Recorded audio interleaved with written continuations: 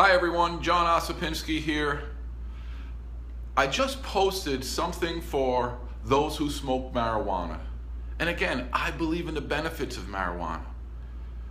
Research has found that marijuana users have a threefold higher risk of dying from hypertension.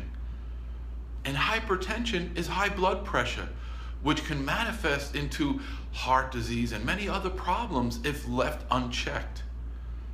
So what I believe is happening is that when we smoke marijuana, whether we vape or we light up, we are inhaling CO2, carbon dioxide. Goes right into our lungs, right into your heart, right out into the rest of the body. So I believe our body is becoming more acidic from that CO2, because when CO2 counteracts with fluid or water, it interacts with the oxygen and it makes carbonic acid. And carbonic acid in our body tightens us. And one way to remove carbonic acid is through our lungs. Every time we take a deep breath, we remove carbonic acid into CO2 and water. So deep breathing can really help you. So my thing is not to tell you, hey, stop smoking pot. My thing is that if you're getting benefit from smoking pot, if you're getting relaxation from smoking pot, then you have to balance it.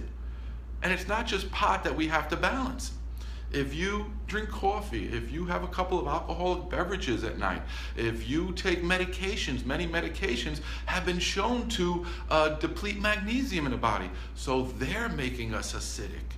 So it's not just marijuana, it's really everything we do, we have to balance. But we have to balance our marijuana use. So a simple thing is by taking more magnesium. Again, when we're smoking, we get more acidic. So by taking more magnesium, we can actually help balance our body. Eating more fruits and vegetables. You know, when you get the munchies, don't reach for whatever may be convenient. Maybe have a cucumber, a celery. Put a little sea salt on that cucumber.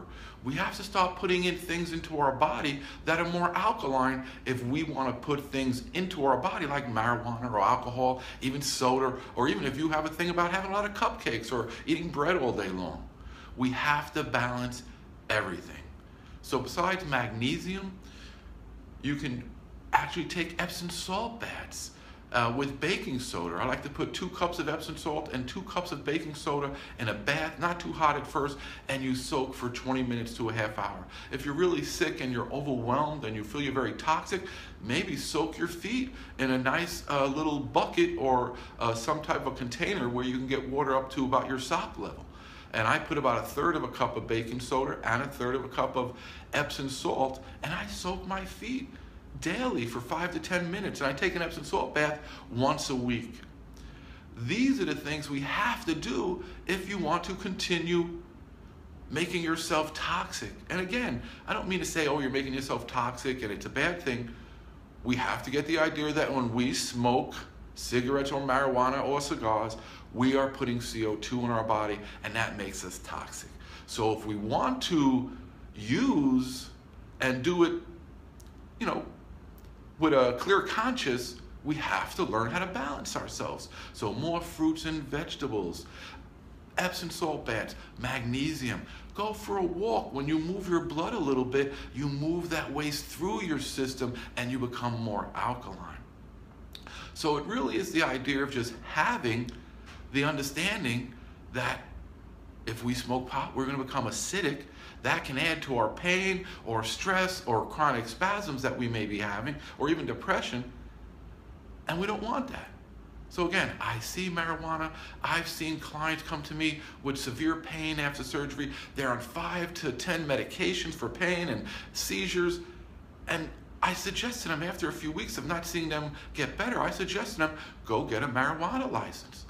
And by the time they do that, 2 or 3 weeks later, they're off the medications or on less of them, and you can see their health starting to come back. Otherwise, when they're on all those medications, they're just declining. I see it in people all the time. So if you have if you're smoking marijuana, whether you're doing it for medicinal reasons or for recreational, we have to learn to balance it, and then your life gets better. But if we just smoke and don't understand that it's making us toxic, we're making ourselves sick.